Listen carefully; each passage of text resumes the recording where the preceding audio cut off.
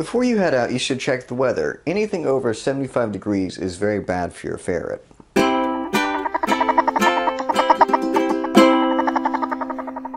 Now, while these vest harnesses are okay, I would advise getting an H-type harness. Frolicking Ferrets has a few examples of them, and they seem to work better than these. These do okay, although they seem to be easier to escape out of, so I would suggest an H harness. You also want to be careful of any bugs or anything like that that might be able to hurt your ferrets, like fleas, ticks, and all that lovely jazz. So be careful of that.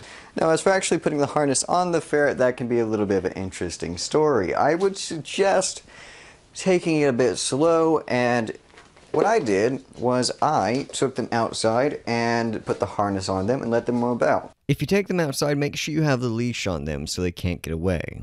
That way they kind of know that when they have the harness on, they can explore outside, rather than being, of course, stuck in here. You will most likely have a little bit of trouble at first with the harness.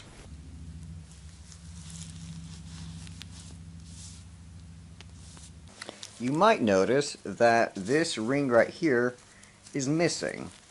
I've just got the leash itself attached to it rather than the metal ring. That's because it came off multiple times.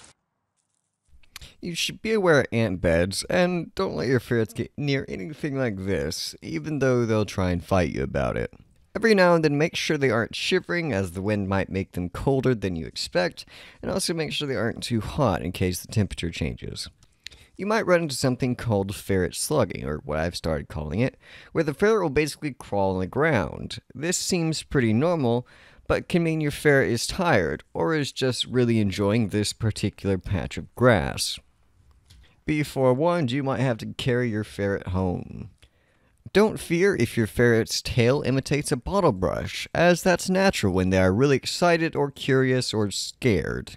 I think the most important thing to take from this video is to use your common sense and make sure your ferret is safe and well.